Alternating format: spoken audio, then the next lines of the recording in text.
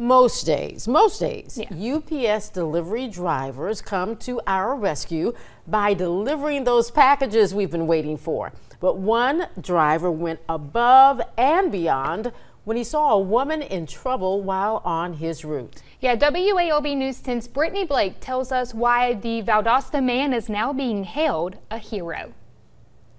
What if that was my family member or my kids, or including me, how his son is? So I just feel like if you see somebody that need help, just do the best you can and help them by God's grace.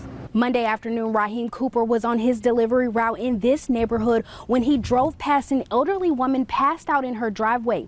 He jumped off of his truck and went to check to see if anyone was at her home when he called 911 and began rendering aid to the woman.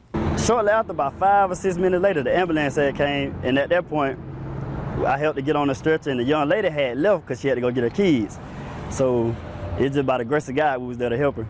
Cooper said he left his name and number for the family before continuing his scheduled route. The next day, a Facebook post thanking him for his heroic efforts got thousands of likes. His mother, who was shopping for a piece of furniture for him at Badcock, Valdosta, overheard the employees talking about the post. My mom, she was just so excited. She told him that it was her son, which is me. So they just told, like, they just gifted. They said if I come up there, they'll just give it to me free. So I'm truly blessed, and I thank them so much for blessing me.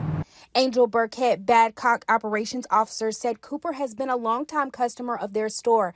After hearing from his mother and reading the many comments on Facebook, she and her team felt it was only right to honor him by gifting him the piece he wanted to complete his bedroom set. In a world we live in where there's so much hatred, I think that's important to salute people who do stop and go out of their way to make the world a better place. Cooper said he has been in contact with the family of the lady he helped on Monday, and she is going through a recovery process. He says this is a testament that when you do good things happen to you. Brittany Blake, WAOB, your hometown news source.